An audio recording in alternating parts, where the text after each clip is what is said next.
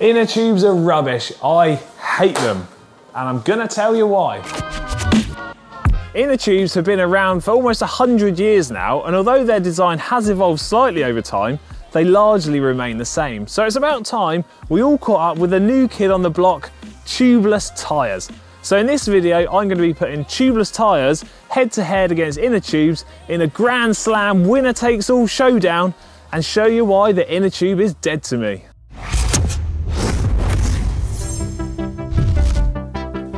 Now there's no conspiracy theory here, it's just my honest opinion, and you can feel free to agree or disagree, and if anything, I'd like to know your thoughts on this. And I can already hear you typing away with your sort of questions and concerns over tubeless tyres, but fear not, because I'm here to help, and I've been using tubeless tyres for over 5 years on the road and almost 15 years off-road. So if you've got any burning questions, get them in the comments section down below. For those of you that are not familiar with the tubeless tyre system, it quite simply removes the need for an inner tube. And whilst your tyres may look very similar, they actually feature a reinforced bead and their internal construction differs slightly too.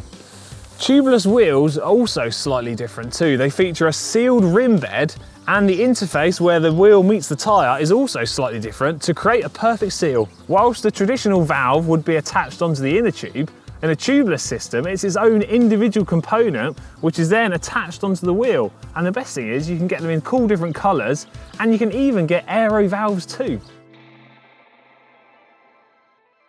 For me, one of the best advantages of a tubeless tyre system is the fact that you can run them at a lower pressure, which results in a noticeable increase in the comfort on your bike, as well as still rolling nice and fast. And I actually got in contact with the guys over at Pirelli for some data on this, and they have suggested that switching from an inner tube setup to a tubeless setup could result in savings of between 2 and 3 watts, which is a pretty good saving really.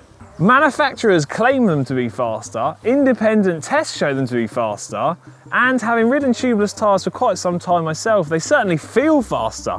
But to show you guys at home, I've created an experiment.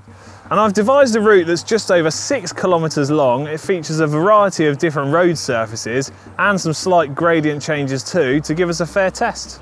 I'm going to complete one run using my standard butyl inner tubes, one run using a super light inner tube, and one run with a tubeless setup.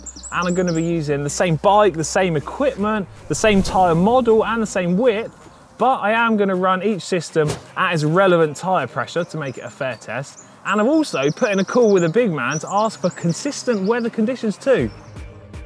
I've already got a standard set of butyl tubes fitted in my wheels. I just need to check they're at the correct pressure, ready for the first test. Round 1, standard tube type tyres and our standard butyl inner tube. Let's go.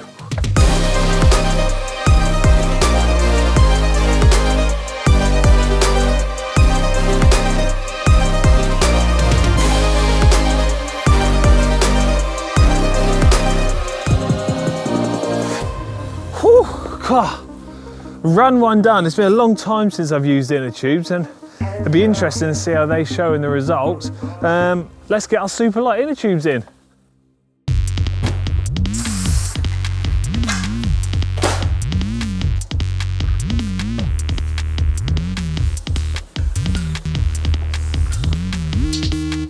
Done. Let's get these on the bike. Does actually feel a little bit lighter as well. Run 2, we've got our same tyres, but this time we've got our super light inner tubes. Let's go.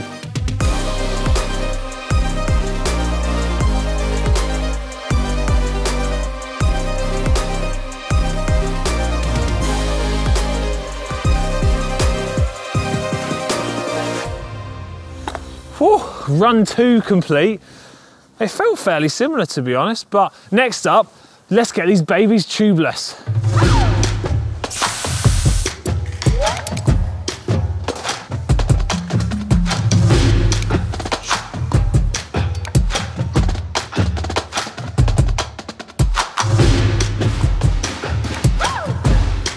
Let's get these on the bike and get back out. And our final run, the one that I've been waiting for, we've got our tubeless Pirelli P0 TLR tyres. Let's do this.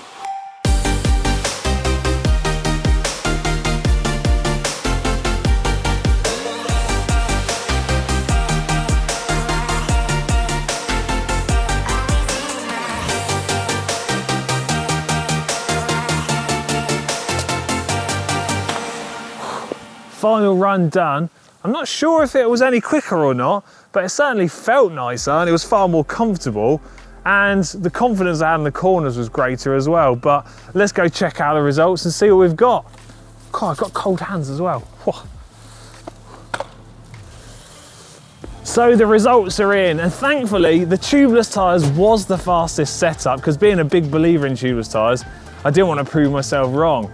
And in second place comes in with our super light inner tube, which was only 7 seconds behind the fastest setup, which I thought it might have been a little bit more than that, and I was hoping for a bit more, but they're actually quite close together. And in third place was our standard butyl inner tube, which is no surprise, to be honest. It's the cheapest and slowest setup, coming in 15 seconds slower than the fastest.